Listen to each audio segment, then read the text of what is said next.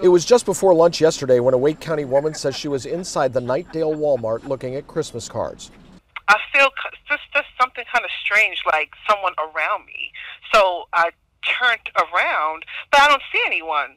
But then I see a shadow on the floor. So when I look down, I see a body, and I see this man looking up, and I was just shocked. She identified the man as 25-year-old Nashawn Holmes. We went to his home in Franklin County where he told us he was looking at candy mints.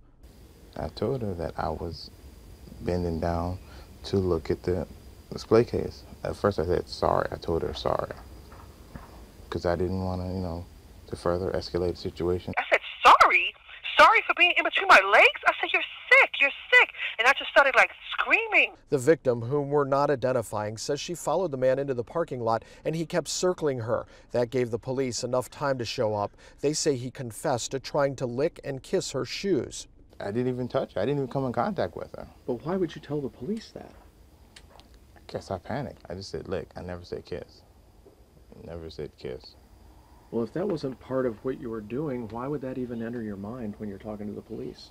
I guess I don't know what happened. The victim says she was told it's likely surveillance cameras captured the incident. We asked the suspect what he thought it would show.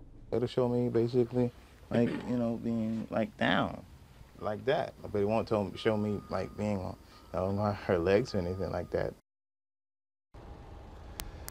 Holmes says he also saw the woman write down his license plate number, figured she might call police, and he says that's why he kept going around the parking lot. He was waiting on them to show up and cooperated with them when they did. Now, right now, this whole thing seems to be a he said, she said tale. Certainly, if there is surveillance video of this incident, it will likely help and should help investigators sort it all out.